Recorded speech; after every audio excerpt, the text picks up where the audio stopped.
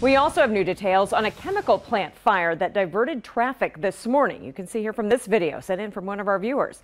All of the black smoke, large flames here at one point as crews worked to put it out. It happened at the CK Enterprise in Lee's Summit at Jefferson and Purcell's Road. It's a chemical manufacturing company that makes soaps and detergents.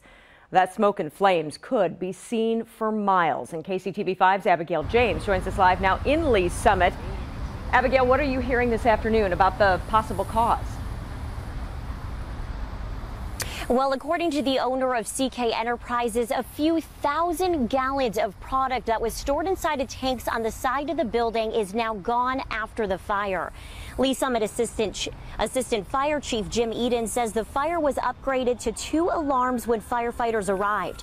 Flames reached nearly 4 stories into the air as heavy black smoke could be seen from miles away.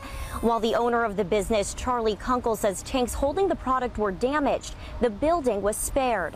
That's because the tanks were in a concrete encasing. The exterior of the building did get a little scorched, but the owner says overall it could have been worse. Kunkel has owned the business for 37 years and says he has never had anything like this happen. I've got 65 employees that work here, and of course everybody is getting a day off now. Not by choice, but just the way it is. So I'm sure we'll be back in operation tomorrow. We've got some cleanup to do. Now, a nearby school, Lee Summit Christian Academy, was advised by the fire chief to keep students inside for both recess and PE. This is due to potential chemicals that could be in the air. Investigators say they found no hazards within the air quality. Reporting in Lee Summit, Abigail James, KCTV5 News. All right, thank you, Abigail.